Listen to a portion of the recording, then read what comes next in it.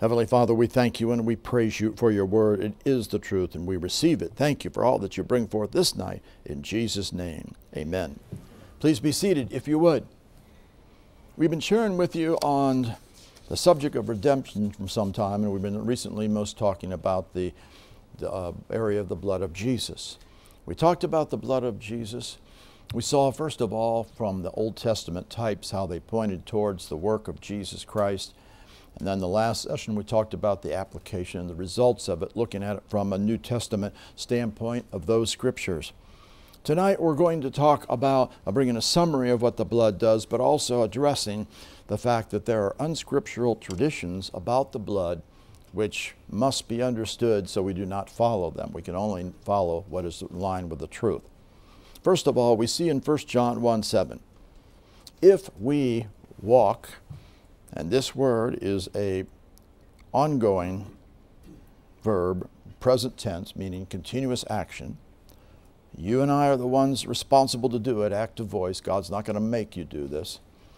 Subjunctive mood means it's a conditional statement, meaning it's conditional upon you doing it. So the way you would translate is, if we may be actively, continually walking in the light, which would be in line with the word, as he is in the light, we have fellowship one with another.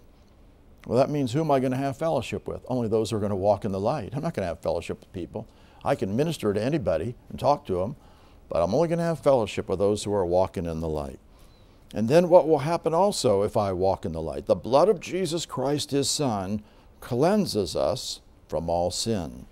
And when it speaks here about this cleansing, this is present tense, ongoing action, active meaning that Jesus, who is in control of his blood will actively work to keep us cleansed ongoingly from all sin, because we're not walking in sin any longer. We're now walking in the light of the Word of God. So this shows us how the blood is going to be applied. It's going to be applied here if you and I meet the conditions of walking in the light. Now suppose we do sin. 1 John 1:9. If we confess our sins, he's faithful and just, it says here, to forgive us our sins, to cleanse us from all unrighteousness. We do have to point out that there are 3 subjunctive mood verbs in this sentence, so it's important to understand what's truly being said. If we confess, and that is a conditional statement, subjunctive mood, if we may be confessing our sins whenever we might commit them, he is faithful and he is just or righteous, not to forgive us our sins just because we confess them. No, because this is a subjunctive mood verb as well, that he might forgive us our sins if conditions are met, meaning we'd have to stop sinning, turn away from them, not just confess them and continue. We'd have to turn away from them. And to cleanse us from all unrighteousness. This again is not an infinitive. This is a subjunctive mood verb, meaning that he might cleanse us from all unrighteousness. And that means we're going to have to put away sin. We're going to have to walk in the way of righteousness. We're going to have to not yield to this any longer, anything that's unrighteous. Otherwise, there's got to be an absolute change. There's got to be true repentance, a godly sorrow that works repentance in our life, if we are going to see forgiveness and cleansing from all unrighteousness as we get rid of every evil thing of unrighteousness out of our life. So, the blood of Jesus Christ will be applied if we are walking in the light continually, and it will be applied to us if, having sinned, we have confessed our sin, we have repented of it, we have turned away from it, we have met the conditions to be forgiven, and we have gotten rid of this. We're now walking in the way of righteousness. We're cleansed from all unrighteousness because we're not walking in it any longer. We're now doing what is right in God's sight. That's how the blood of Jesus is applied, and it's applied by Jesus. Remember that the blood is on the mercy seat in heaven, and we see what it speaks about in Hebrews 12:24 when it's speaking about the church of firstborns, the general assembly, written in heaven, the God of judge of all the spirits of the righteous ones having been made perfect, to Jesus, the mediator of the new covenant, and to the blood of sprinkling. Where is it at? It's in heaven, on the mercy seat in heaven, that speaketh better things than that of Abel's. His called for judgment, but this speaks of calling for mercy, for blessing, for bringing forth the work of God in our life to bring us to the place, of course, being cleansed, continually being restored, the work of the blood covenant in our life, all the things that it will do as we come into the new covenant now through what Jesus has accomplished for us. So this is the blood that's in heaven. So the blood in heaven, speaking of better things, will be applied by Jesus when we meet those conditions of walking in the light as he is in the light, and or if we've sinned, confessing sin. Because remember, we don't have to sin any longer because of the fact that we now are not a sinner any longer. And now the things that are written to us in the New Testament, if we will do them, we won't sin. 1 John 2:1, my little children, these things write I unto you, what the things of the Word of God, that you might not sin. This again, subjunctive mood, meaning you could, but that you might not sin. So if we do the Word, we won't sin any longer. And then, of course, the blood of Jesus will be cleansed, continually cleansing us. Now, if any man might sin, again, he doesn't have to sin, but he could sin. If he might sin, subjunctive mood, we have an advocate with the Father, Jesus Christ the righteous, who is our helper, the one alongside to help us, our heavenly attorney, so to speak, that when we confess our sins, he's going to take then that, and we've met the conditions, then he will forgive us, he will cleanse us, the blood of Jesus will be applied. And having said that, we want to address the unscriptural tradition today, which is prevalent in the body of Christ, and it's been going on for a long time, been taught, and that is that we are to plead the blood, and the blood is used by us to conquer the enemy, to defeat the enemy, to do all kinds of things. This is a false tradition of men. Where has this come from? It has come from a misunderstanding of Revelation chapter 12, verse 11, where it says, they overcame him, and this is speaking of the devil, by the blood of the Lamb. Well, it looks like we put the blood in operation, we'll overcome the devil, and they think that I can do something with the blood to overcome him. Well, first of all, we have to look at what this is saying here, because when you see an and, well, that means it links together what was previously said with what's about to be said. What was previously said? I heard a loud voice saying in heaven, now has come salvation, strength, kingdom of our God, and the power of his Christ. For the accuser of our brethren is cast down, which accused them before our God day and night.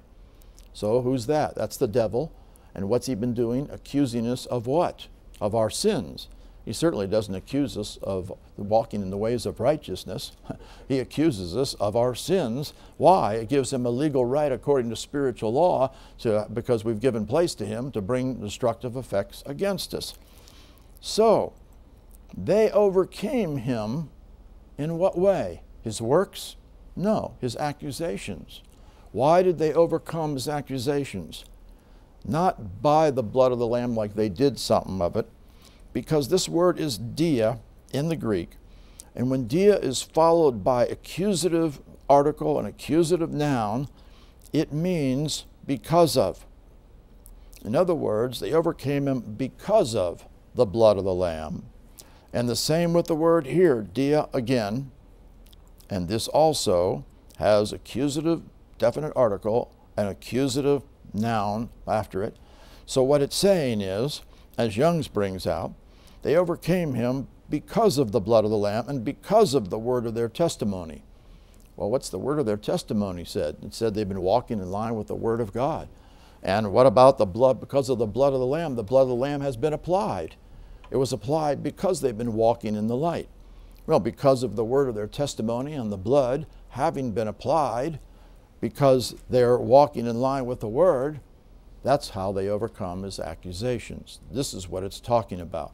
It's not talking about using the blood as a weapon. It's not talking about using the blood against the enemy. It's not talking about us doing anything with the blood. It's the blood has been applied because we met the conditions of walking in line with the Word of God, so the blood is applied, and the word of our testimony shows the fact that we have a testimony of walking in the light as he is in the light. Further, notice it says, they loved not their lives unto the death. This means that it didn't stop the works. So the blood of Jesus does not stop the works of the devil. What it does is it makes sure that his accusations are not successful. And of course, then he doesn't have place to work against us in our life.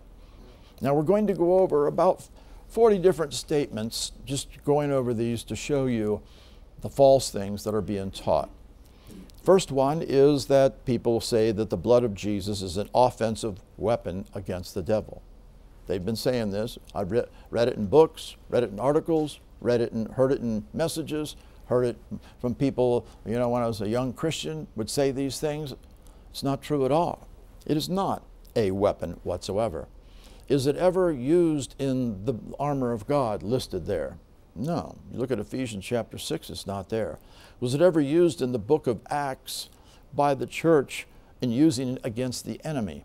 Never. They always used the Word of God, they used the name of Jesus, and they did the things by the power of the Holy Spirit. They did not do anything with the blood whatsoever. The blood all has to do with the relationship with God applied by Him because we're walking in line with the Word. A second thing that's said is, well, it's a defensive weapon. I'm going to hold up the blood to be defended. Again, it has nothing to do with a weapon against the enemy. It's not a defensive weapon. Remember, this is not talking about using the blood against the enemy. This is talking about the accusations that he made were groundless. They were not successful because of the fact that we have the blood been applied by Jesus because of the word of our testimony, because we've been walking in line with the word. Another thing that people have said often is we need to remind Satan about the blood. Do we need to remind Satan about the blood? No. Here he understands what happened. Did the blood, reminding Satan about the blood, what does that do for you? It does nothing. Is that going to conquer the enemy? Is that going to make him tremble and so forth and run away and so forth? Is that going to cast out the demons? No. Has this ever been done in the Word? No. Are we ever told in the Bible to remind Satan about the blood? No. Well, then it must be a false tradition, and it is a false tradition. A fourth thing, and this is a common thing, is we are to cover ourselves with the blood of Jesus. Did anybody cover themselves with the blood of Jesus in the Word of God? Nowhere did they do such a thing. We do not cover ourselves, or they think you cover yourselves, your loved ones, your possessions, everything that you have. Is it scriptural? Absolutely not. Whose blood is it? It's Jesus' blood. Where is it? It's in heaven. Who applies it? Jesus does. When? When we meet the conditions of either walking in the light as He is in the light, and or having sinned, confess our sin, come to repentance, so that we will be forgiven and cleansed from all unrighteousness. Jesus is the one who's in charge of the blood. We do not do anything to cover ourselves with the blood. Now, what's going to protect us? It's the angels of God that are going to protect us. And we've looked at some of these scriptures. We're not going to look at them all, just a couple of the scriptures. What will the angels do? The angels, when we meet the conditions, will be put in operation to protect us. Remember what it says in Psalms 91:10, "There shall no evil befall thee, neither shall any plague come nigh thy dwelling. He shall give his angels charge over thee, to keep or guard thee in all thy ways." The angels are what protects us. And remember out of Psalms 34, verse 7, "When we meet the conditions, the angel of the Lord encamps round about them that fear Him and delivers them." So the angels will protect us if we meet the conditions. We don't do anything with the blood of covering ourselves with the blood. This brings us to the next point, and this is the first thing that most people will say after that. They'll say, no, wait a minute. What about in Exodus chapter 12 when the blood were put on the doorposts? Well, let's take a look at what was going on in Exodus chapter 12. Thinking that, well, if I put it on the doorpost, I'm supposed to put it on my house. Well, after that, did anybody ever be instructed to put it on their house or doorpost or anything? Never. It was only at that time. So, was it ever done in the New Testament? Never. Never at all.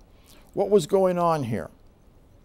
Exodus 12:12 says, "I will pass through the land of Egypt this night, will smite all the firstborn in the land of Egypt, both man and beast.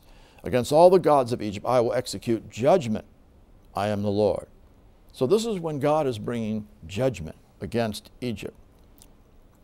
The blood shall be to you for a token upon the houses where you are. When I see the blood, I will pass over you, and the plague shall not be upon you to destroy you when I smite the land of Egypt. So what did the blood do? Did it protect them from the devil? No, it didn't have anything to do with protecting them from the devil. The blood had protected them from God's judgment. Why would God bring judgment? Because of sin and having not walked in the ways of the Lord. So does this putting on the blood on your house, does that guarantee that you're going to be protected? Well, you're not going to be protected from the devil, but could that mean I'm going to be protected from God's judgment? No. Well, I put the blood on there, but I'm sinning in my house. Well, am I going to be protected? No, I'm going to get judged, because you walk in sin, you're going to have judgment. Putting the blood on the house is simply showing forth the fact that the blood is what is going to protect you from God's judgment when He brings judgment, because the blood is applied. And it's really pointing towards the fact that what are you and I now? We are the spiritual house of God. And how is the blood applied to us, the spiritual house of God? Not because we put it on us in some way. It's because it's been applied to us because we met the conditions of walking in the light as He is in the light. And we have, of course, then we've confessed our sins. We're not walking in the way of sin, so there'll be no place for it. So the point being is, what is Exodus 12 talking about? It's talking about God's judgment. So what did the blood do? It protected them from God's judgment. Did it protect them from the devil? No, not at all. And then the next thing that people will say, well, how about with Joshua in chapter 2? In Joshua chapter 2, remember, this is where Rahab was hiding the men that had came in to search out the land before they were going to bring judgment. God was going to bring judgment on Jericho. And so the king of Jericho came to Rahab, saying, bring forth the men that are come to thee, which enter in thy house. They be come to search out all the country. And so she went, she hid the men. Because she hid the men, then of course she was going to be protected. And when we come down here, we see that her testimony, they knew what who the Lord was. And in verse 12, she said, I pray you, swear unto me by the Lord, since I've showed you kindness in hiding them, that you also show kindness to my father's house and give me a true token. You'll save alive my father, my mother, my brother, my sisters, and all that they have, and deliver our lives from death. And He did. So they were going to get delivered, and He comes and talks about this cord that they were let down through the window when they escaped. And He said here that in verse 18, when we come in the land, thou shalt bind this line of scarlet thread, which speaks of the blood, in the window which thou didst let us down by. Thou shalt bring thy father and mother, brethren, all the father's household home unto thee, and then they would be protected. So, what was going on here? This is when Jericho was going to be destroyed by God. That tells us the fact that the scarlet thread was going to protect Rahab, who did the right thing before God, to hide them, and it had nothing to do with protecting them from the enemy. Instead, it was a judgment upon the enemy coming. So this is the protection from God's judgment. So the blood only has to do with protection from God's judgment. So we don't plead the blood whatsoever. Is there any scripture on pleading the blood in the Bible? No, not at all. You don't see it anywhere. It's all been manufactured by people who thought that that's what they were supposed to do, as they saw it on the house, or they thought that just by putting it in the window, that was referring to being delivered and protected from God's judgment, but it has, from Satan and the enemy. But no, it had nothing to do with that. The blood protects us from God's judgment because it's how it shows that we're right with Him, because we're walking in line with the Word. Another thing that people say is when we plead the blood, it pleads for us crying mercy from the mercy seat. Do we need to plead the blood for it to cry mercy? No, it already does cry mercy because it's already there. It has nothing to do with it. And how can you see the mercy of God come? Not just because you decide you're going to plead the blood for the mercy to be released. No, you got to meet the conditions for the mercy and come and take hold of it. It's already available for you and me. That's why it tells us in Hebrews chapter 4, verse 16, let us therefore come boldly to the throne of grace that we may obtain mercy and we may find grace and to help in time of need. These are subjunctive mood, conditional statements. That means the fact mercy is available, we just come and take hold of it. It's not like we plead the blood in order for that mercy to be released. No, it's already speaks that, but we have to come and take hold of it. So the blood has nothing to do with seeing mercy be released. Another guy, a songwriter, said the Spirit answers to the blood. These guys come up with all kinds of things. Where does the Bible say that the Spirit answers to the blood? No place. What does the Spirit do? He performs the Word, doesn't he? And he takes the things from above and shows them unto us. He's a performer of the Word of God and brings revelation. All the things that talks about the Holy Spirit, none of them ever does it say that he answers to the blood. Again, these people just manufactured these things out of their mind. They were listening to whatever voice came to them or whatever they wanted to believe or from some teaching that they had, but there's no scripture on it. That's why you can't be writing songs that are contrary to the Word. Another thing that people say, well, why do the demons get all stirred up when people talk about the blood? Well, the blood redeemed us. Of course, they don't like to hear about the blood because the blood accomplished the redemption, accomplished the reconciliation, brought us in right relationship with Him, brought us to the place now in the new covenant coming into being, all the things that Jesus Christ accomplished. And of course, if they would have known about what was going on, they'd have never crucified the Lord of glory. That was a big mistake. It certainly would be upsetting or be disturbing to them to talk about that. But it has nothing to do with conquering the enemy whatsoever. Another person said, no wise Christian would ever try to cast out demons without consciously pleading the blood, thinking that that's going to protect them before they cast out demons. It has nothing to do with that. What's going to keep us right? Because we've confessed our sins. We have been forgiven. We have been cleansed by the blood of Jesus because we met the conditions. It has nothing to do with it. In fact, how are we going to cast out the demons? Again, he's thinking that you do this with the blood. No, we're going to cast out the demons in the name of Jesus. Remember what it says. How do we cast out the demons? We cast them out, Mark chapter 16, verse 17. In my name shall they cast out the devils. The name is what gives us the authority to command the demons to come out. And that's how the demons are going to be cast out. Another people, they teach the fact that, that pleading the blood is the way people receive the Holy Spirit. I've heard people talk at that one. It's crazy when you think about it. Is there any scripture that indicates that pleading the blood will have anything to do with receiving the Holy Spirit? No. The Holy Spirit's a promise, remember? Holy Spirit, a promise. First fruit of our inheritance. It's what we make a demand to what's due us because it's a promise of God. And so how do we receive the Holy Spirit? We come to the Father to receive the Holy Spirit once we're born from above. Do we have anything to do with the blood, pleading the blood, causing a person to receive the Holy Spirit? It has nothing to do with that whatsoever. Again, false teachings. They also say that you're to cover your loved ones with the blood of Jesus. Well, that's not so. Furthermore, you couldn't stop the devil from working in your loved ones if they're walking in sin, even if the blood, you could do such a thing. They're going to get wiped out by the attacks of the enemy because of sin. They'll open the door to the devil, giving place to him. And you couldn't cover someone else, even if it was a scriptural thing. They'd have to deal with their sins and be sure they're right. Of course, covering the blood of someone is totally unscriptural. We don't do it with ourselves, and we don't do it with our loved ones. There's no scripture on it whatsoever. Nobody ever did it. If that was the case, we'd just cover everybody in the whole world with the blood, and everybody'd be fine. That's crazy. It's not the truth whatsoever. Another thing is that we must realize that everybody who thinks that they're applying the blood, they think that they're doing this in faith. Many times they say, well, you got to apply the blood in faith. That's showing your faith.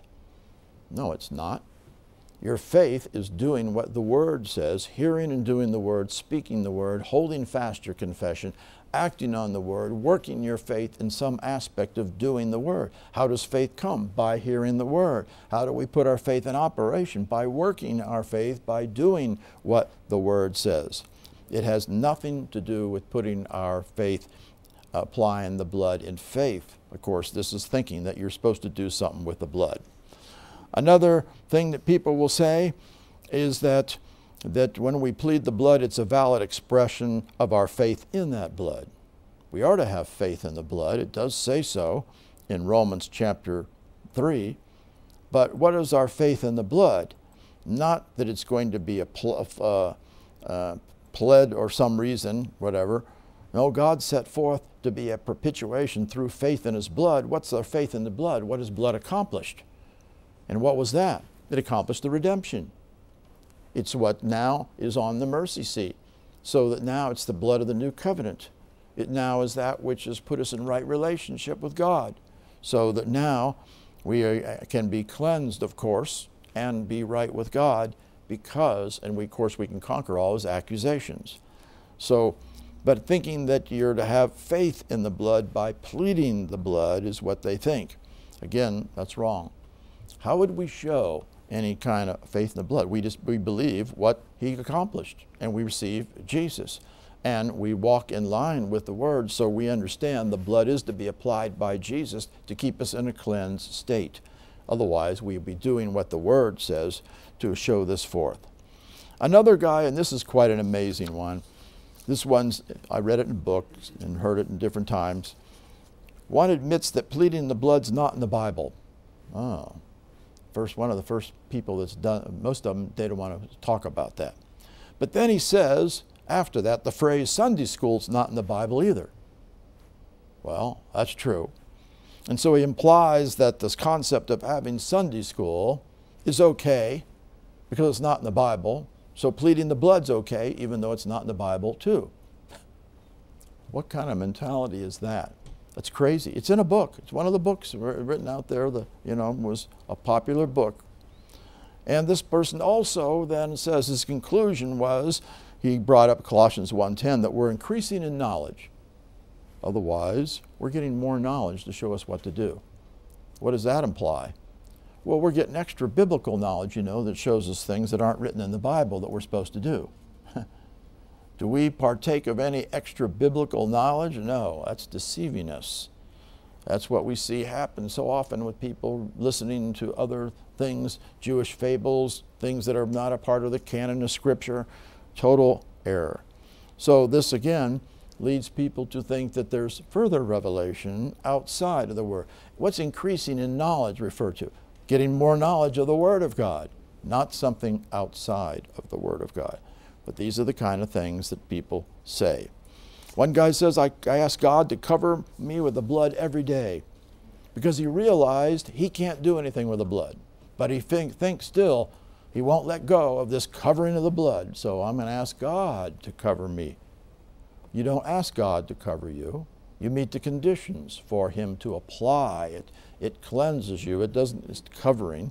Actually, covering of the blood, remember, we pointed out, was an Old Testament thing. That's what they did in the Old Testament.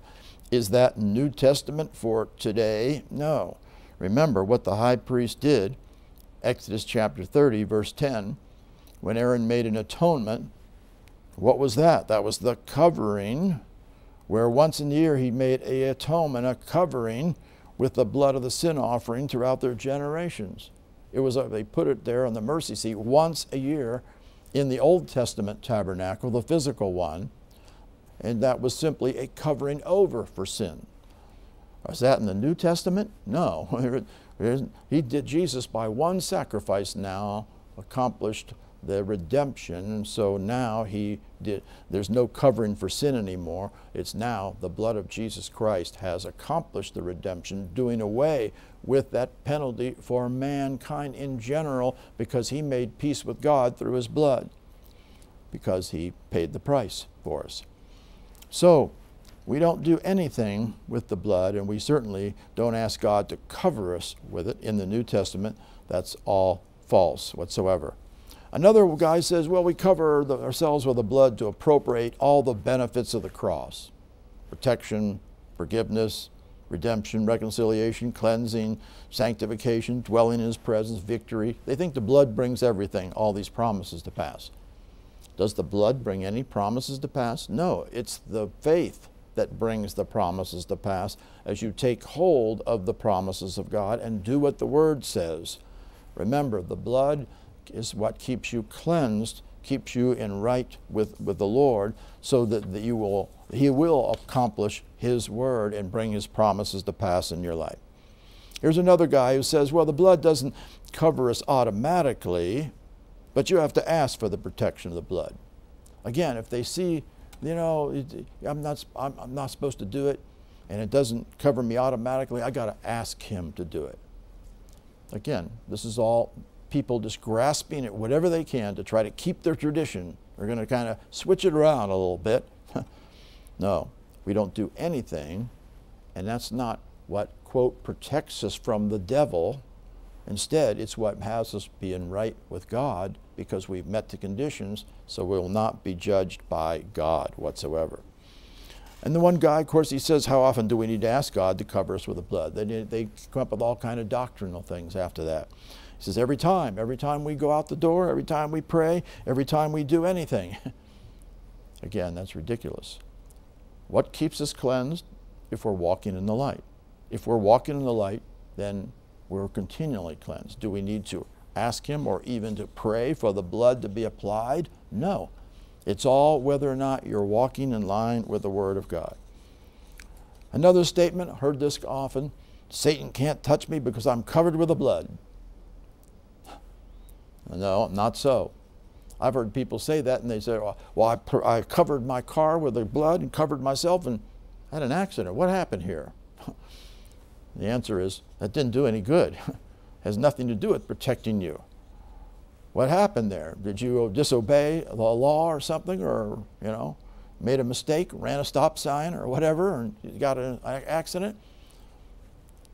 That can be the reason why something happened. It has nothing to do with this, because you can't cover yourself with the blood, and Satan can attack you regardless. Even if you had the blood applied, remember, he can try to come against you without cause. We know that. So that's so. Now, of course, another thing is, if the blood covers us, and that's what everybody's going to do, what do we need angels for?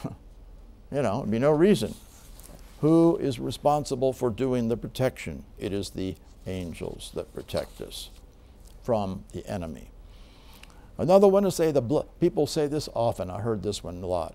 The blood of Jesus is against you, devil, to drive the demons out of the person.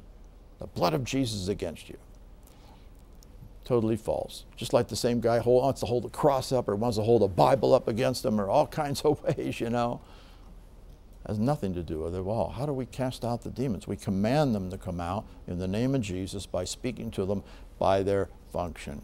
It has nothing to do with this whatsoever. And then there's some people that have done this. And they say, well, we ask God to cover us with the blood of Jesus. He honors that because the blood represents the name of Jesus and what the name's all about. Now we're twisting some things.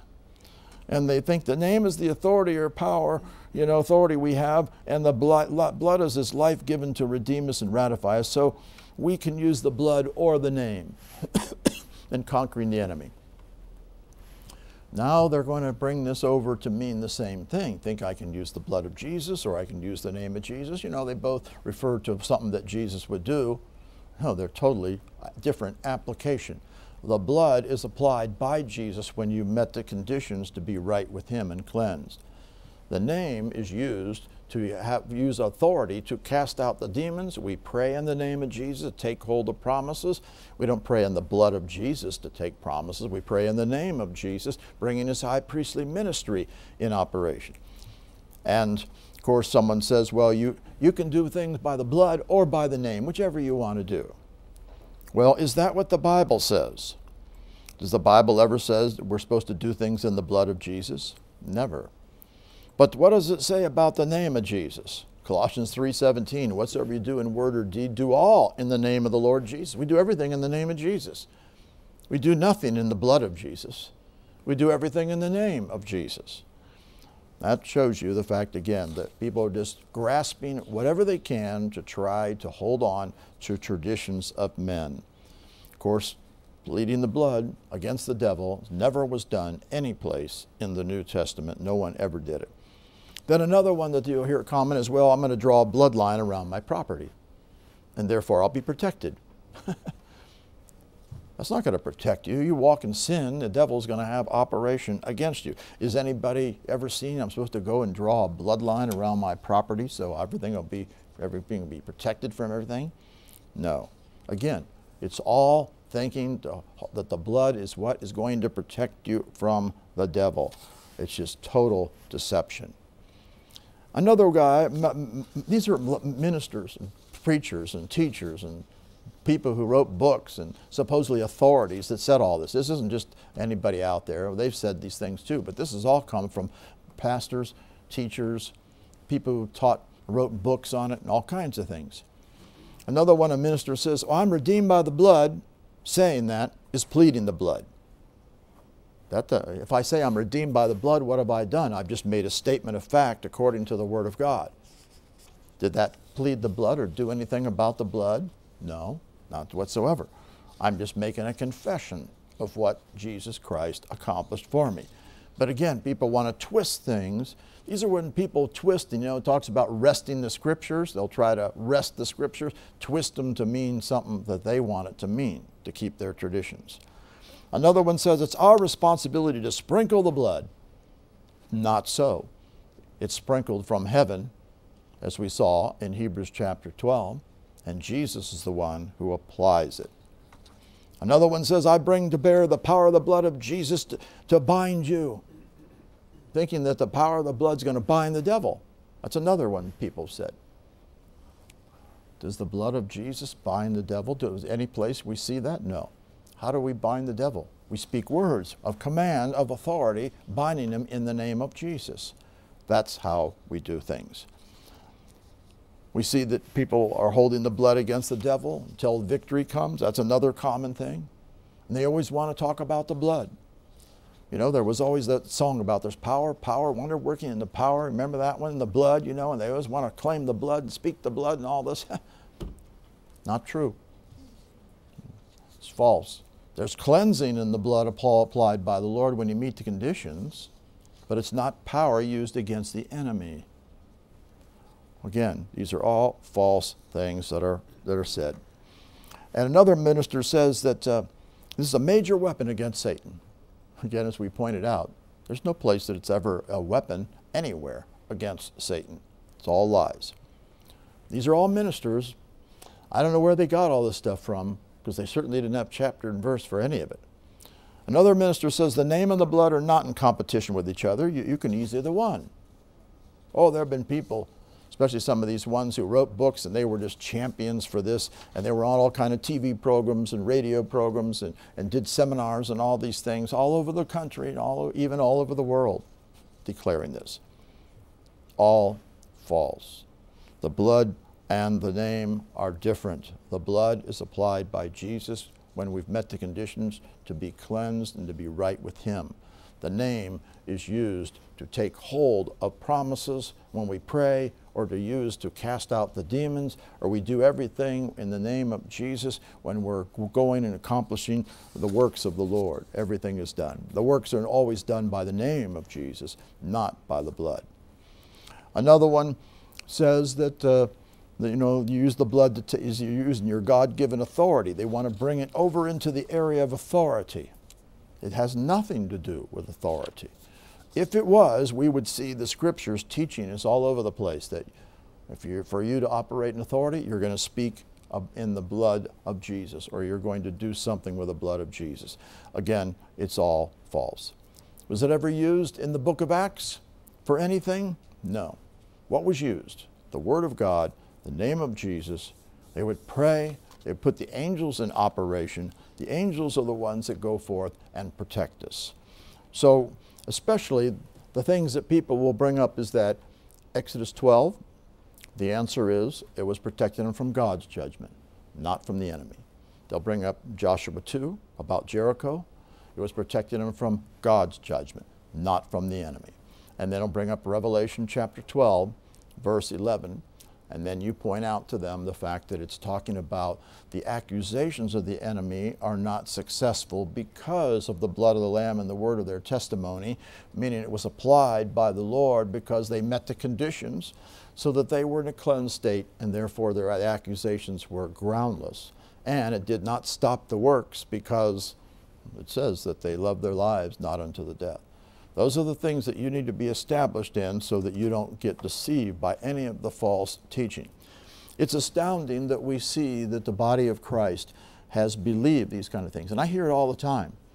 I heard it almost every week. I hear somebody, when I'm talking to, they'll talk to me about how they're pleading the blood of Jesus over some, and they're wondering why they're not getting victory and things like that. Well, I pled the blood of Jesus, you hear it all the time. It's almost an accepted reality that everybody's supposed to do that, when it's a totally false tradition of men.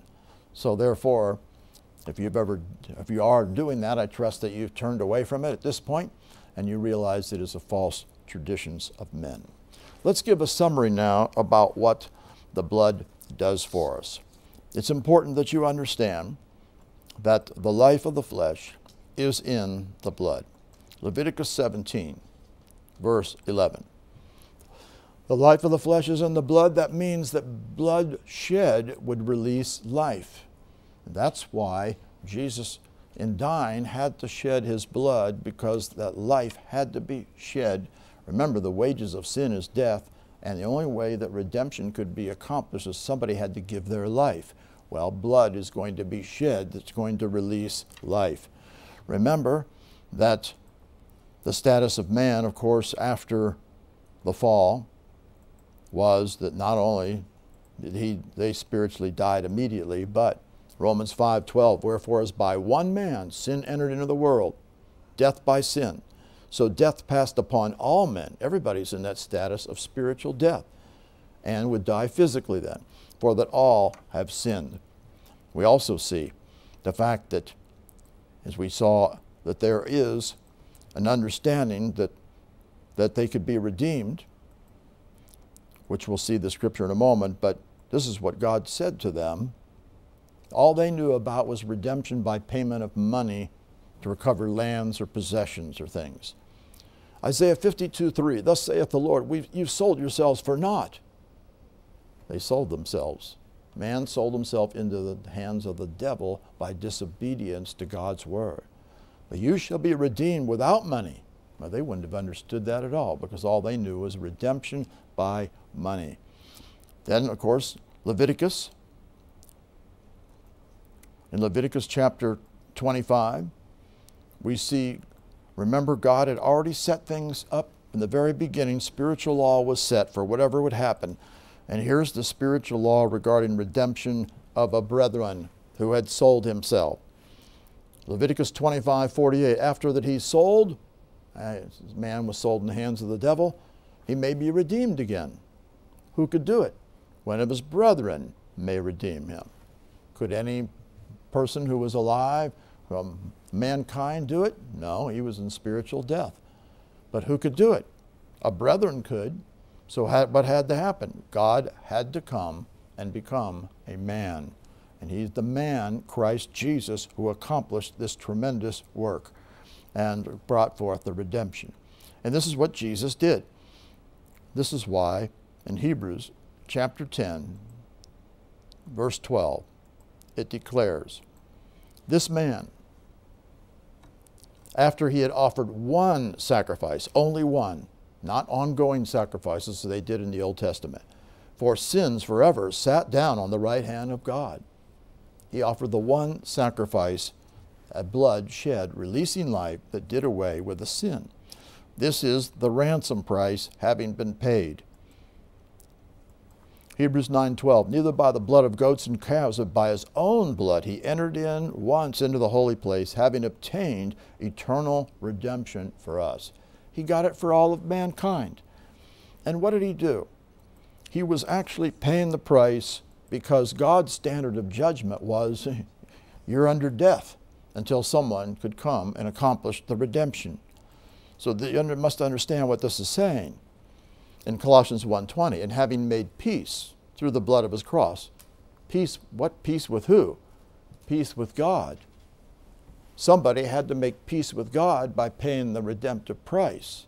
And Jesus was the one who was the man who came, a kinsman redeemer, who made peace with God through the blood of his Christ in order to see all things, the reconciliation of all things unto himself.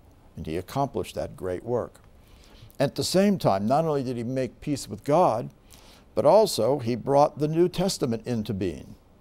Remember, the Old Testament was simply pointing towards the one who was going to come. The law was put in order to keep the people from walking in the ways of sin, and because of the transgressions, it brought them the fact that they needed a Savior. They needed someone who would come and deliver them. Also, though, the blood, it's what brought the New Testament, because the Old Testament couldn't produce anything. It couldn't produce righteousness. It couldn't produce eternal life whatsoever. Couldn't produce a new spirit.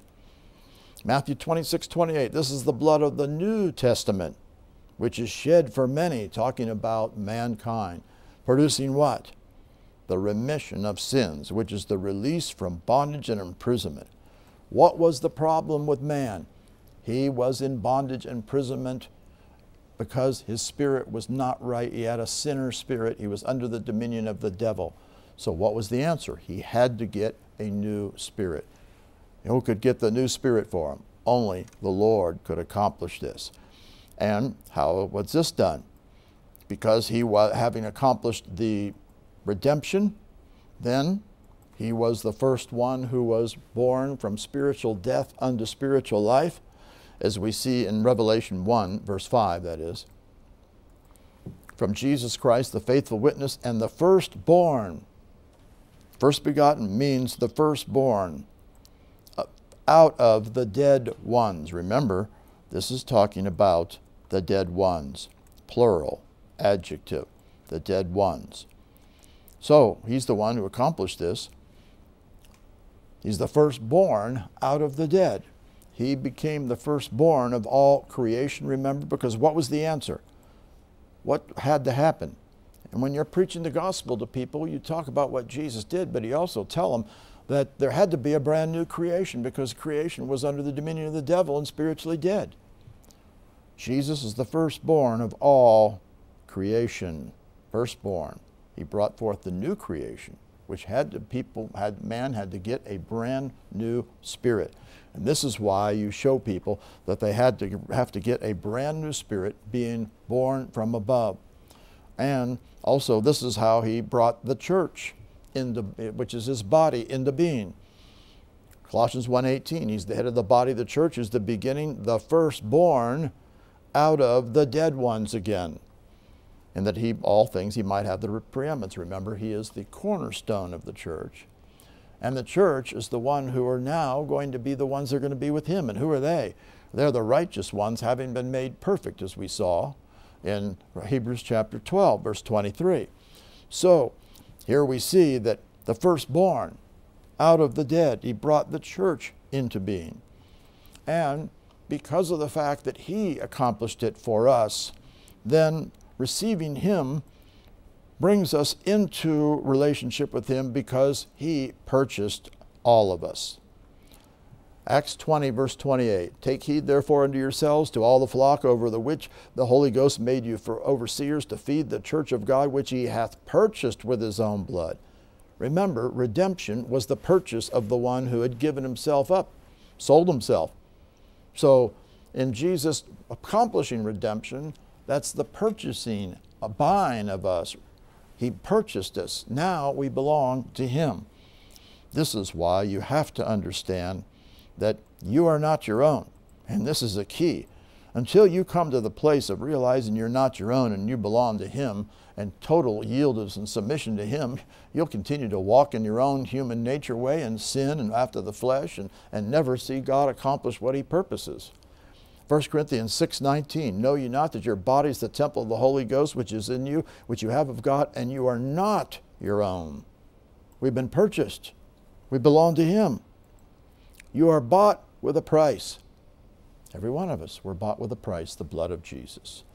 Well, that means if we're not our own, we can't be living unto ourselves. We now must be living unto Him. That's why you glorify God in your body and your spirit, which are God's. You're going to glorify Him in everything. Now, having seen what He accomplishes, the blood of Jesus also has effect upon us in our life ongoingly, as we see in Ephesians chapter 2, verse 13. Now in Christ Jesus, you who sometimes were far off are made nigh by the blood of Jesus. You've been made nigh unto Him. Now you have a free approach because of the blood of Jesus. You've been purchased. You now can be in that cleansed state because of what He's accomplished for us. And also remember that the blood put us into right relationship with Him when we got a brand new spirit. Romans chapter 5, over here in verse 9, indicates, much more than being now justified, and this particular word means to be put into right relationship with God by His blood. We've been put into right relationship now because He accomplished the payment for us and purchased us. And the way, of course, is by receiving Him. Then that's how, of course, He already purchased us, but by receiving Him, we get a brand new spirit. And we now are put into right relationship with God by what He's accomplished for us. Then also, because of the fact that we're in right relationship and we brought near, you now have boldness because of the blood of Jesus to come into the very presence of God. See, you can't just do whatever you want if you're not right with God.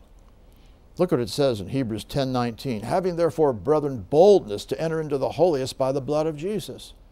You can only enter in to take hold of promises, to come into the presence of God by the blood of Jesus.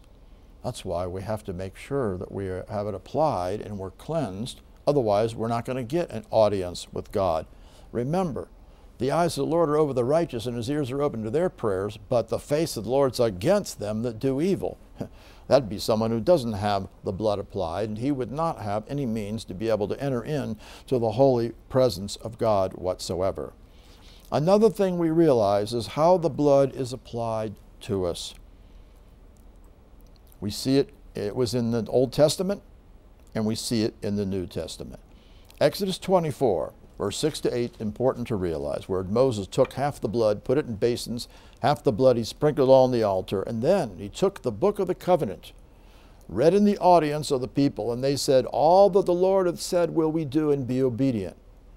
The covenant that we're under now is the New Testament. We take the book of the New Testament, we read that, we hear the word, we commit that we're going to do it and be obedient, and then what? Then Moses took the blood, sprinkled it on the people, and said, behold, the blood of the covenant which the Lord hath made you concerning all these words. Meaning the blood is going to be applied, and the blood of the covenant, all these promises will come to pass as you're hearing and doing the word. That's why we must be hearers and doers of the word. Those people that aren't hearing and doing the word, they don't have the blood applied to them whatsoever. They may think they do. They're just believing, out of their own mindset that has no bearing on it whatsoever. And we see the same thing as we saw at the beginning here. If we may be walking in the light as He is in the light, walking in the Word, we have fellowship with one another, and the blood of Jesus Christ is cleansing us from all sin. So what brings the blood of Jesus to be cleansing us? Because we're walking in the light. Again, that's because we've heard the Word, we're doing the Word, we're being obedient in the Word, we're walking in it consistently in our life. That's so important. What else is the blood going to do? The blood is going to do a work in your heart, in your conscience, to be able to serve the living God. We even see, it's over in chapter 10, over here in verse 22, let us draw near with a true heart in full assurance of faith, having our hearts sprinkled from an evil conscience. So that's what the blood of Jesus will do, is it's sprinkled. This is a sprinkling from the blood, because now we can draw nigh unto Him. And of course, when we are walking in the light, the blood's applied, and we'll be sprinkled from an evil conscience. And then, because of that fact, Hebrews 9:14, how much more shall the blood of Christ through the eternal Spirit offered himself without spot to God? What will it do for us?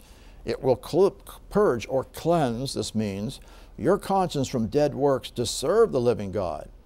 That means you need to get cleansed from everything that was a dead work, not productive, in order to be able to serve the living God, because you got to get cleansed to be able to serve him.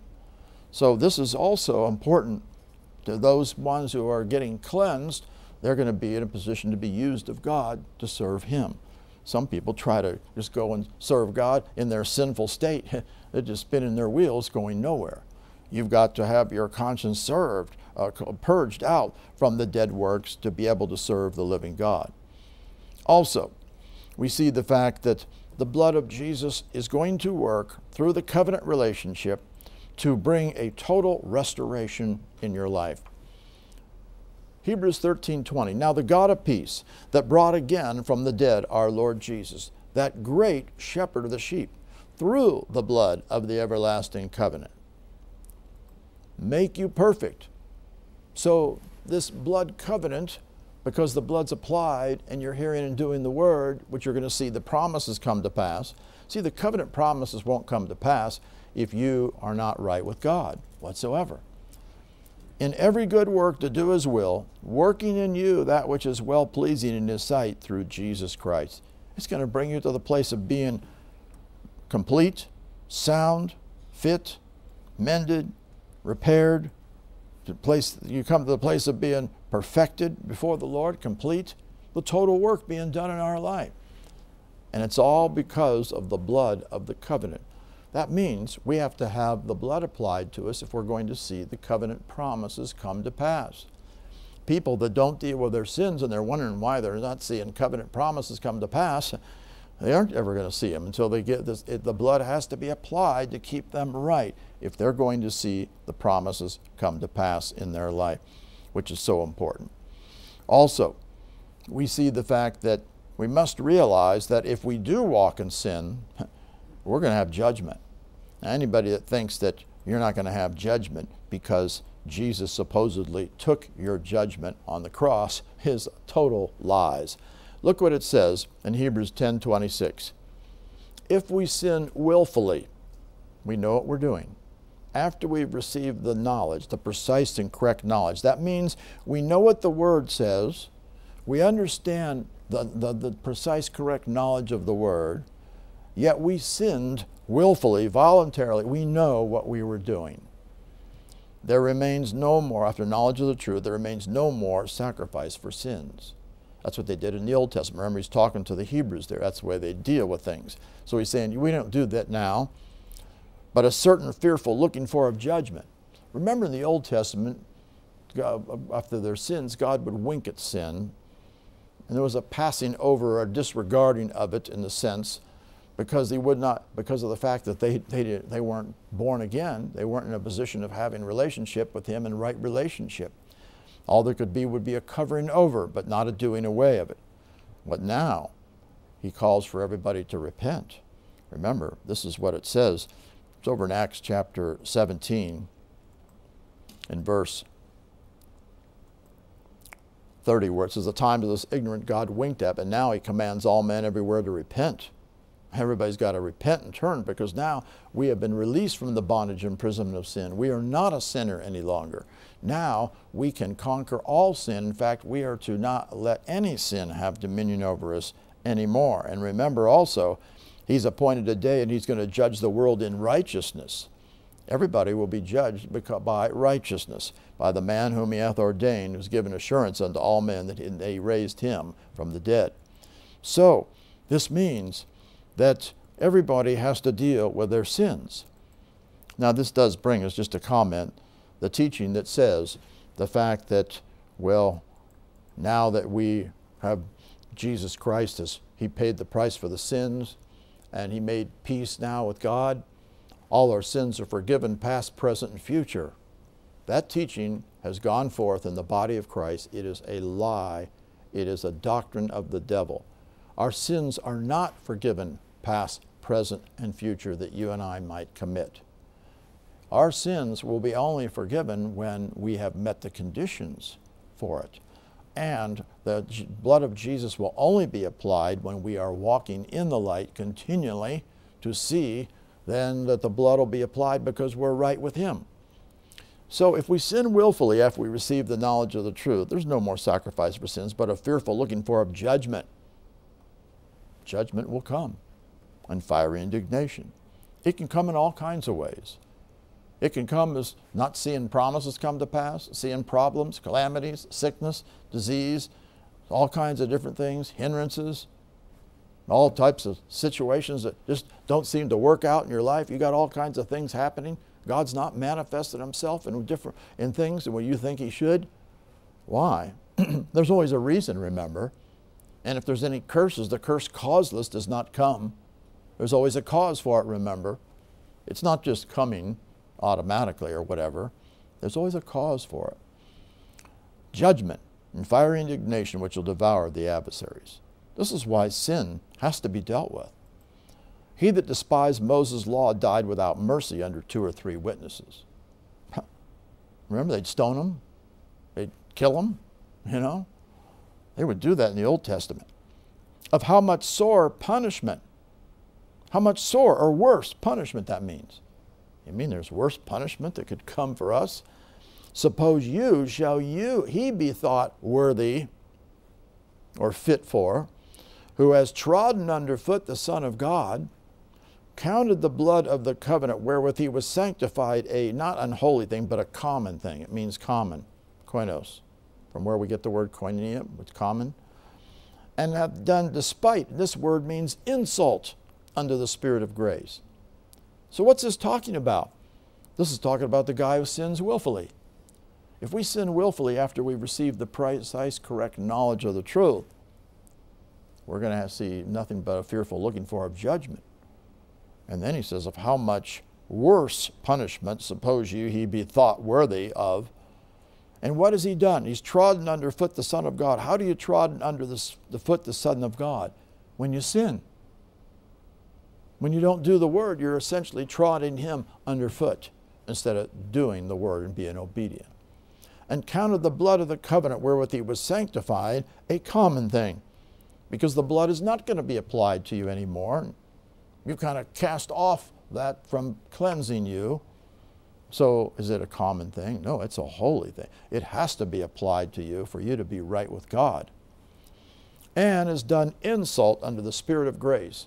And what does the Holy Spirit? Remember, this is a time of grace. Grace and truth came by Jesus Christ. That's the favor of God. Is the grace of God going to be manifest to you automatically just because you're born again, as some people tell you out there? No. You can insult the Spirit of grace who wants to bring the grace of God to you because you didn't walk in line with the Word of God to see it. Remember, it's the Word of His grace that will build you up and give you your inheritance. It's supposed to give it to you, but if you don't meet the conditions, it's not going to happen. Remember, grace might reign through righteousness. We talked about that out of Romans chapter 5, verse 21. So, this tells us we got to deal with sin. If we walk in sin, is the blood applied to us? No. The blood of Jesus is absolutely essential to be applied to you for you to be right with God. That's why we have to deal with all sin in our life. It is mandatory in every situation. Now, look at these scriptures. In Revelation chapter 7, verse 13. Here's the view in heaven of those ones who are arrayed in white robes. One of the elders answered and said to me, what are these which are arrayed in white robes? And from where did they come from? This is talking about during the tribulation period. I said unto him, Sir, thou knowest. And he said to me, these are they which came out of great tribulation. They were in it. They apparently got martyred. But notice, they've washed their robes and made them white in the blood of the Lamb, meaning they were right with God. And that's why they're in heaven. If they weren't right with God, they wouldn't be in heaven, that's for sure. They washed their robes. Well, how would I wash my robes? By dealing with the sin, by turning away from confessing the sin, getting the cleansing by the blood of Jesus that would make them white in the blood of the Lamb. That is important to realize. Remember, if we go back for a moment to John, what Jesus said. He said quite an important statement in John chapter 13, verse 10, where he talked about he that has been bathed. Remember the word washed is luo, meaning bathed. He that was bathed needs not to be bathed again, talking about, except for what? To wash his feet. Well, that's his walk. And why is that so important? Because verse 8, when Jesus answered Peter, when he said, "You'll never wash my feet," Jesus said, "If I wash thee not," if you don't get cleansed by the blood of Jesus because of being washed, you have no part with me. Will those people, somebody who's not cleansed, be in heaven? No way. You're not going to have any part with him at all, whatsoever. You're going to be cast out instead. We see another thing over in Revelation. This is important for us, not only in our life now, but down the road. You have to realize the only ones, even though a person might get martyred, that doesn't mean you're going to heaven. If you're not right with God, you're not going to go to heaven. This is the fifth seal, and by the way, don't expect that all these things are going to happen immediately when the tribulation comes. The first four seals are opened up first. The fifth seal was down the road before the sixth seal comes, and the seventh seal when the catching up of the church to meet the Lord in the air, and things are done. When he opened the fifth seal, this is down the road, I saw into the altar the souls of them that were slain for the word of God and for the testimony which they held. They cried with a loud voice, saying, how long, O Lord, holy and true, dost thou judge and avenge our blood on them that dwell on the earth? That means they've been killed. White robes were given unto every one of them. Why? Because they had been right with God. The key will be you've got to stay right with God all the days of your life, regardless of what happens, so you'll go to heaven. The blood must be applied to you so you have a white robe. Only those with a white robe are going to make it. In Revelation 7, we see in verse 9, after this I beheld, and lo, a great multitude, which no man could number, of all nations, kindreds, peoples, tongues, stood before the throne, before the Lamb, clothed with white robes. Who's going to be there? Only the ones that have white robes, because they've been cleansed, because they are righteous. The blood has been applied. They've been made them white in the blood of the Lamb, as we saw. And also, who then is going to make it to heaven in the marriage of the Lamb? Revelation 19:7, let us be glad and rejoice, give honor to him, for the marriage of the Lamb is come, and his wife hath made herself, or did make herself, ready. To her was granted she should be arrayed in fine linen. Why? Well, first of all, what fine linen means, clean and white. Why? For the fine linen is the righteous acts, remember. This talks about the righteous acts because it is plural. The righteous acts of who? The saints who are who? The holy ones. Who's holy? The ones that are righteous and holy because the blood has been applied and they have been cleansed. They are in that state. That is why it is absolutely mandatory for you and I to walk in the ways of the Lord at all times and to see the blood of Jesus Christ applied to us. And remember, who's in heaven again?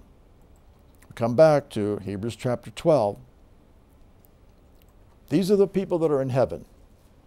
The General Assembly and Church of Firstborns. Anybody that's not a firstborn, no way they're getting there.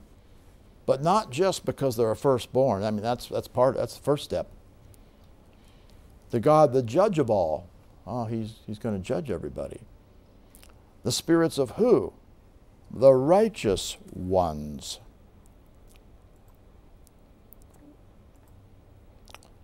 The righteous ones here. It's down here. Adjective, plural. The righteous ones. Well, who are they? The ones that have been doing righteousness, the ones that have the fruits of righteousness, the ones that are walking right. And if you're walking right, you're not walking in sin. Of the righteous ones, having been made perfect. This is the word for perfection. And it's a perfect tense, meaning this completed action in the past with the present results at the time of speaking. When was it completed in the past? When they were walking their walk here on earth. Not when they got to heaven. It was before. Have the work accomplished in the past with present results at the time of speaking, see? And this shows that it's the passive voice, meaning it's God's work that was accomplished in them. Remember, He's the one that does the work as you do the word. You put Him in operation to accomplish it. So the righteous ones, having been made perfect by the Lord in the past with present results at the time of speaking. And to Jesus, the mediator of the new covenant and the blood of sprinkling, because it's all coming from Jesus. The blood is His blood that is being applied. We have nothing to do with the blood. Anybody thinks you do something with the blood has just been totally deceived. Jesus is the mediator of the new covenant. He is the one who takes the blood of sprinkling and applies it. And it does speak of better things than that of Abel's. God wants us to come to the place of realizing that we need to put the Word of God first place and walk in it so the blood's applied. And we can't just ignore what He says. Look at the next verse says, see that you refuse not him that speaketh. We can't be refusing Him that tells us all these things of what we're to be doing so we're right with Him and cleansed. If they escape not who refused Him that spake on earth, and they didn't, much more shall we not escape if we turn away from Him that speaketh from heaven. We won't. The Word of God is given to us to show us how we walk, what we do, what we follow after, what we obey. Remember, the proof of us is whether we're obedient in all things. That shows whether you're truly walking in line with the Word or not. Now remember, how am I going to be protected? Number one, I'm going to walk in line with the Word of God so the blood of Jesus Christ will cleanse us and keep us in that cleansed state. At the same time, the angels, you have to understand, they are going to carry out the Word of God. And we even see, we looked at a couple scriptures before, but let's look at a few more scriptures on this. Exodus 23, verse 20. Behold, I send an angel before thee to keep or guard you in the way. Who will guard us in the way? Angels will guard us if we've done what's necessary to put them in operation and to bring you unto the place I prepared. God's prepared things for us, and the angels go before us, but not only guard us, but bring us to the place to see these things, all the things that God's prepared to come to pass. Beware of him and obey his voice, because they would be speaking the word in the Old Testament. So what this means? Well, you got to obey the voice of the word. Provoke him not, for he will not pardon your transgressions. In other words, he's not going to automatically do this because he's been sent before you to bring you to the place prepared. It's because you've obeyed the word of God that they're going to perform the word as you're walking in line with it. It's not going to happen if you're going to be disobedient, that's for sure. If you indeed obey his voice and do all that I speak, that's the key. Obedience and doing what God's word says. Then will I be an enemy unto thy enemies and an adversary to thine adversaries. The angels are going to protect you. They're going to fight on your behalf. The warring angels will fight on your behalf to deliver you. Mine angels shall go before thee. And are they going to take you away from your enemies? Actually, they're not going to take you away from your enemies. They're going to bring you in against your enemies. Bring you in unto the Amorites, Hittites, Hivites, Canaanites, Hivites, Jebusites, Perizzites, Canaanites, Hivites, Jebusites, and I will cut them off. God's going to cut off all the enemies. Otherwise, you're going to wipe them out. You are to conquer. You're not to run away from the enemies. You're to conquer your enemies. So don't be surprised about the enemies that you have to deal with. Everything has to be dealt with. God will lead you to conquer everything. And remember what these angels do. They are mighty. They are full of power. Psalms 103, verse 20. Bless the Lord, ye his angels, that excel. This is the word Gabor, meaning they're strong and mighty. They're strong and mighty in koach, which is a word for power, meaning a manifested power. They are strong and mighty in manifested power that do his commandments, and they hearken to the voice of the word. So if you're doing the commandments, they're going to go in operation to perform those things that you're doing on your behalf, and they're going to hearken to the voice of the word. Remember that what happens when you yourself are speaking the word. Luke chapter 12, remember Jesus is in our high priestly ministry. This is why we don't pray to Jesus. We pray to the Father in the name of Jesus, bringing his high priestly ministry into operation. Jesus said, whoever will confess me, the word, before men, him shall the Son of Man confess before the angels. What will the angels do? Go forth to perform the word, to hearken to the voice of the word, to do his commandments, to accomplish, to deliver us, to bring us to the place of where he's prepared for us, keep us, guard us in the way. All these things that we see that the angels will do. And it doesn't matter how many evil spirits are arrayed against you. You can conquer them all.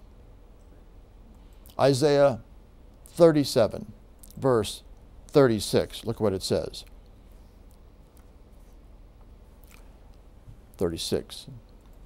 The angel of the Lord went forth and smote in the camp of the Assyrians 185,000. That's 185,000 enemies. It doesn't matter how many are arrayed against you. You can conquer everything. Don't be moved by the enemies attacking you or what seems to be a whole lot coming at you, or how much you have in you from inheritance that you're having to deal with. You know, if you're dealing with inherited generational iniquity curses. You just go after him and keep staying after him. He's going to deliver you. He smote them. And when they arose early in the morning, behold, they were all dead corpses. See, you've got to realize your faith will put the angels in operation to deliver you.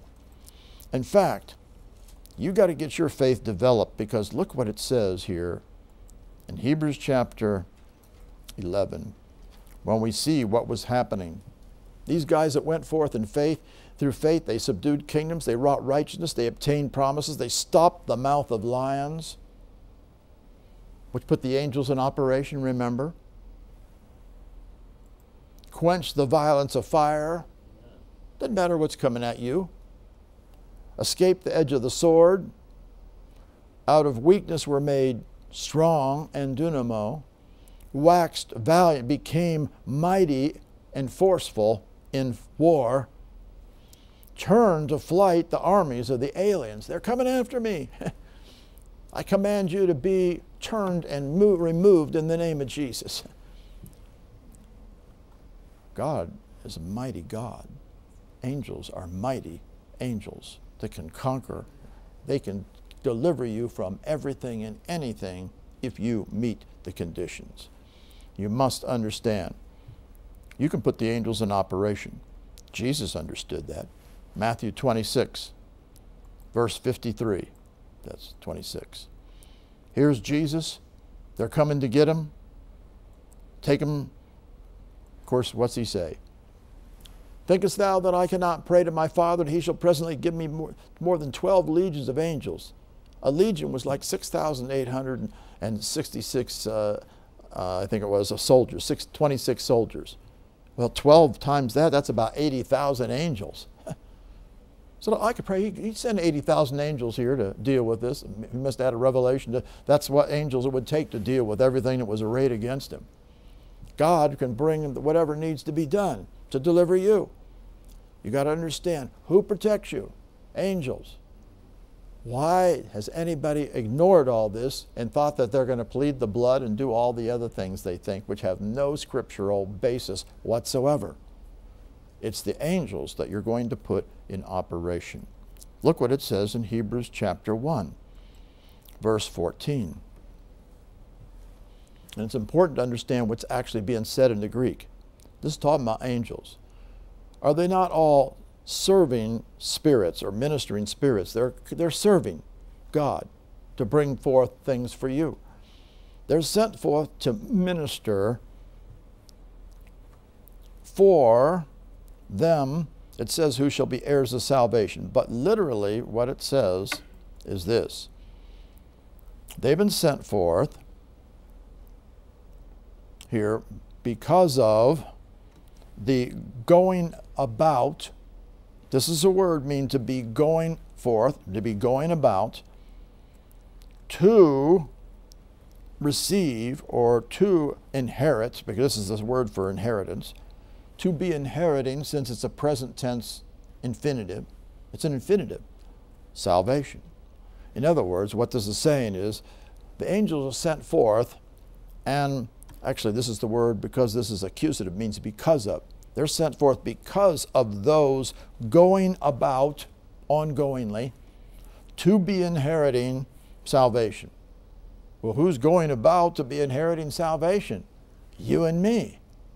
What happens when that we're going about ongoingly to be inheriting our salvation? The angels.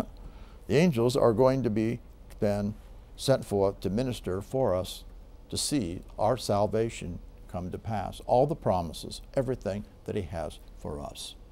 Angels will bring all these things to pass. So therefore, you must know it's angels that protect you. It's angels that are going to go forth and minister for you. Angels are mighty. They're the ones that we're going to be putting in operation by speaking, doing the word, going forth. They're doing His commandments. They're hearkening to the voice of the word. We're praying the word. Angels are going to accomplish these things. So this is important to understand so you don't fall for any of the traditions of men and think that you were supposed to be pleading the blood when that's a false tradition. It's not the truth. I trust this has helped you so you understand the unscriptural tradition of pleading the blood, and you also see that it all comes down to the blood being applied because you've dealt with sin and you're walking in line with the Word of God. You have confessed your sins. You have repented. You've turned away from it. You've got cleansed from all unrighteousness. You're walking in the way of the Lord. The blood will be applied when you meet the conditions, and then you are right with God. And because of that, now you have the way into the holiest to be able to take all of the promises, take the mercy, find grace to help in time of need, going about to possess all your inheritance and conquer all the enemies in your life and see the total salvation of the Lord come forth for you. That's what God will do. Say this: Heavenly Father, I thank you and praise you for the truth about the blood. I understand pleading the blood is a false doctrine. I understand in Exodus 12 they were being protected by God from God's judgment. In Joshua 2 they were protected from God's judgment. In Revelation 12:11 Satan's accusations were not effective because of the blood of the Lamb and the word of their testimony. As they were walking in line with the Word, the blood was applied. I understand the blood of Jesus is applied by Jesus where it's at the mercy seat when we meet the conditions, which are when we're walking in the light as He is in the light, hearing and doing the Word, obedient to the Word, then the blood will be applied. And if we do sin, which we don't have to sin, but if we might sin, we have an advocate with the Father, Jesus the righteous, our heavenly attorney, that when we meet the conditions, He will apply the blood and cleanse us. So we confess our sins. And we come to a godly sorrow, working true repentance, turning away from it, and walking in the way of righteousness, and getting cleansed from all unrighteousness, so the blood will be applied.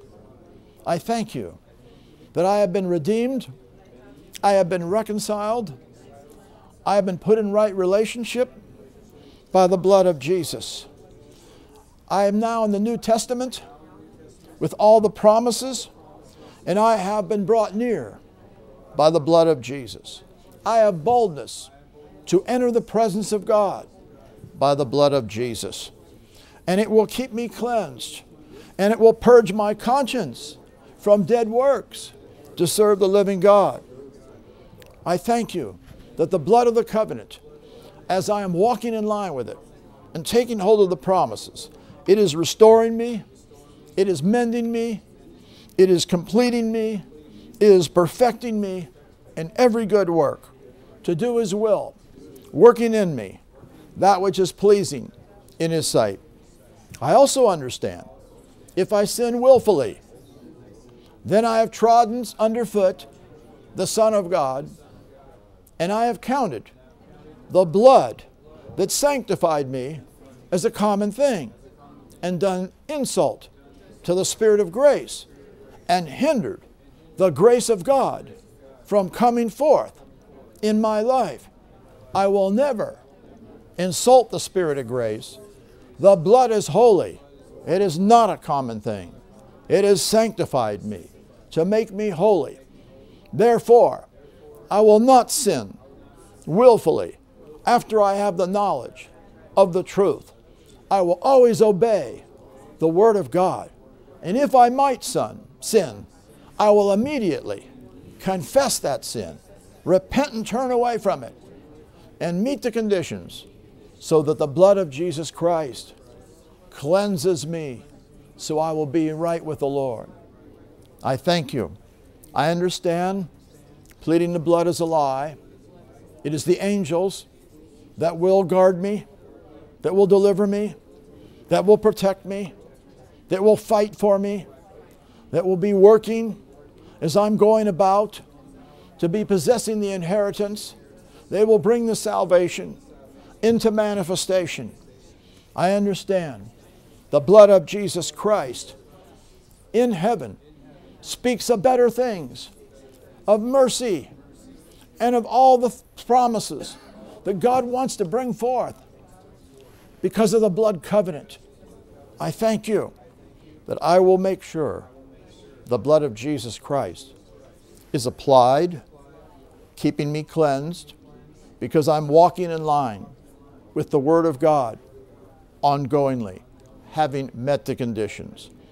And as I speak the Word, and I do everything in the name of Jesus, the promises will be coming to pass. I'll conquer all the enemies. The angels will be going forth, warring on my behalf, and delivering me, and bringing forth what God purposes for me into manifestation. Thank you, Father. I reject the lying traditional teaching that we're to plead the blood. It has no scriptural basis. It is a doctrine of the devil. Thank you for establishing me in the truth so I won't follow false traditions. But I will do what the Word says. The blood will continue to be applied by Jesus in my life, and I will see the promises come to pass and the angels working on my behalf. Thank you for establishing me in the truth regarding the blood of Jesus. In Jesus' name, amen. Praise God. Praise God for the blood of Jesus. It has done tremendous things for us. And it's astounding that people think that they can do something with it themselves for their own selfish gain, you know. Protect me, all these kind of things, think they can do something with it without meeting any conditions whatsoever. Thank you, Father, for the truth. Thank you for exposing the false traditions. Thank you that we will never be pleading the blood because we know it's a lie. We will always be doing what is right in your sight so that the blood applies to us and be cleansing us because we met the conditions. We also will make sure we're not trotting underfoot the Son of God by sinning. We thank you. The blood is a holy thing, and we thank you that it will continually be applied in our life because we are walking in the light as you are in the light. Thank you, Father, for bringing forth the continual working of the blood of Jesus Christ in us as we have the boldness to come into the very presence of God and take hold of every promise because of the blood that has kept us clean. And we will be cleansed and stay cleansed through the tribulation period so that we will be in heaven.